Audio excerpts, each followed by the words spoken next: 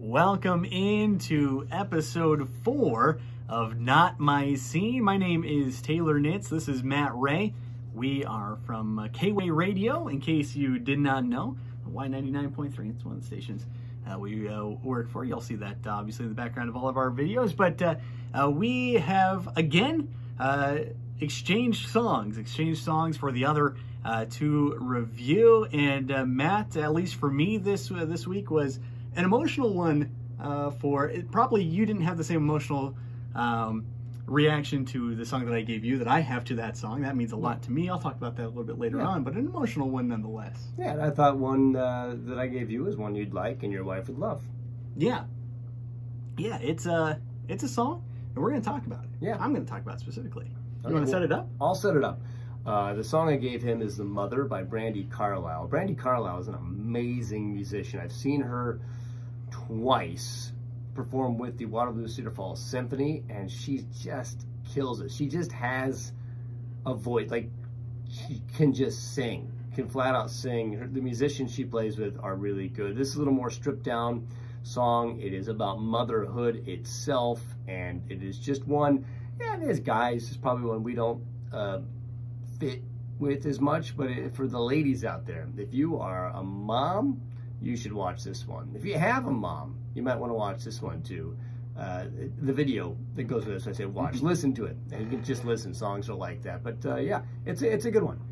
Yeah, I guess I should mention, as is the case with the other videos that we've done, the video to the songs I'll put in the description, so you can go watch those videos first and then watch this, or watch this and then watch those videos. But yeah, "The Mother" by Brandi Carlile. Matt mentioned, before I get into the song and sort of the effect that it had on me specifically, Matt, you mentioned Brandi Carlile's voice, and it's excellent. It's excellent. Yeah. And I've mentioned in the acoustic songs that you've given me, like, you've got to have that voice to fill that space. Mm-hmm. And Brandi Carlile absolutely does. I wouldn't classify myself as a Brandi Carlile fan necessarily, but she's excellent. She's very, very good. She's very, very talented. There's no question about that.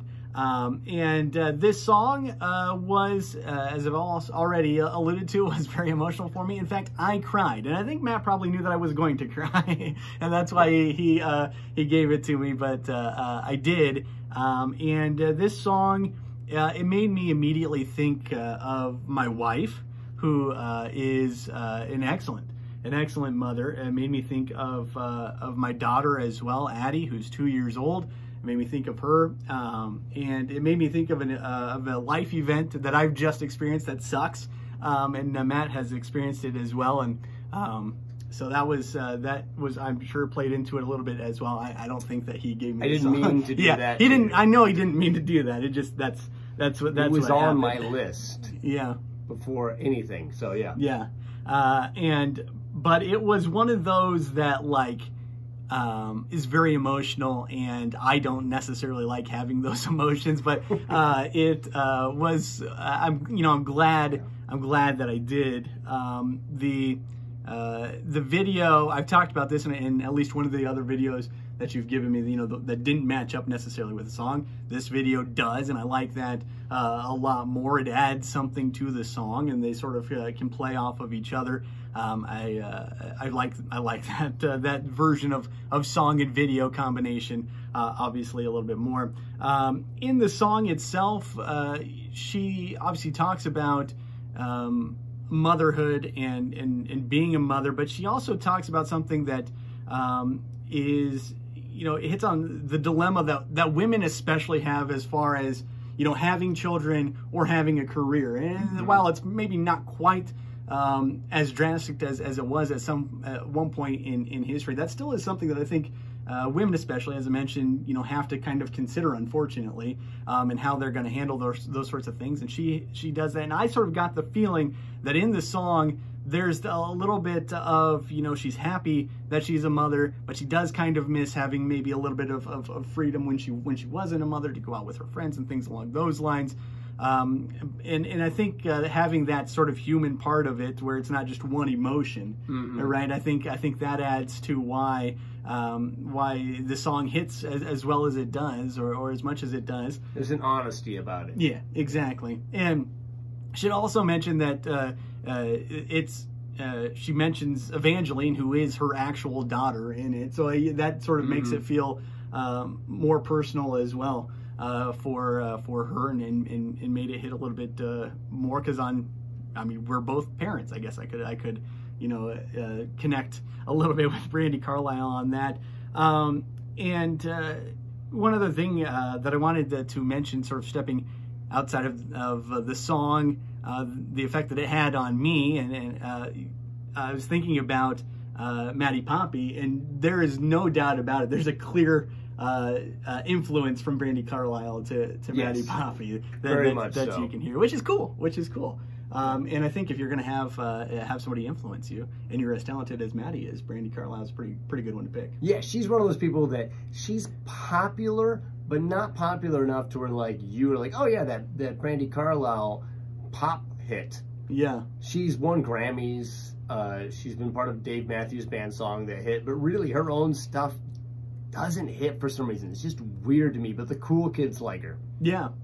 Yeah, and that's right. And this song is probably, to this point, my favorite that you've given me, because I just had such a connection to it. And as Matt mentioned before, if you've got a wife that is a mother, she probably doesn't even need to be a mother. I think the song, even if you've just got a wife, would be important to you, or if you've got a mother, or a mother, which seems like almost everybody in this world. Pretty much.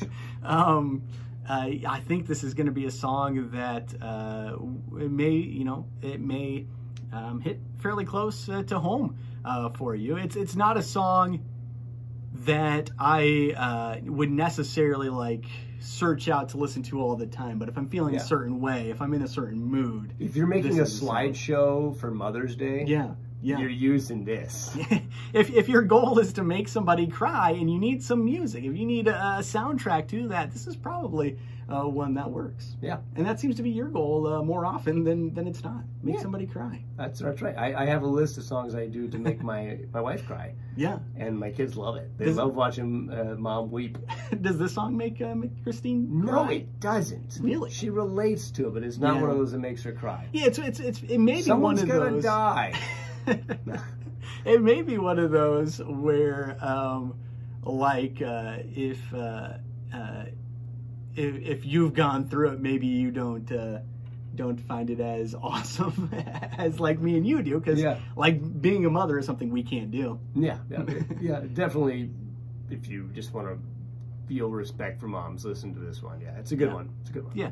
Yeah, it's a good song. I liked it. Yeah. So the song that I gave you is the song that I listen to when I'm feeling down or depressed. I do want to point out that I've never been, what's the word I'm looking for? Clinically depressed? Yeah. Well, yeah, I've never, a doctor's never told me that I've got depression or anything along those lines. I think we probably all have gone through a little bit of depression here or there somewhere along in our lives. But whenever I was feeling down or whatever, this was the song that I go to. It's by a band called Saosin. They are a band that has, there's been a lot of, they're big in sort of the scene, kind of screamo, the early version of screamo, emo scene, if you will. They're big in that, and there's a lot of conversation on how you actually say the band's name. It is Saosin. It's Saosin. They had a singer named Anthony Green who started with the band, and then he left, and a new singer came in named Cove Reber, and he's the voice on this song, and I think he does a good job, although he was, a couple of years ago, they kicked him out of the band because he started to suck.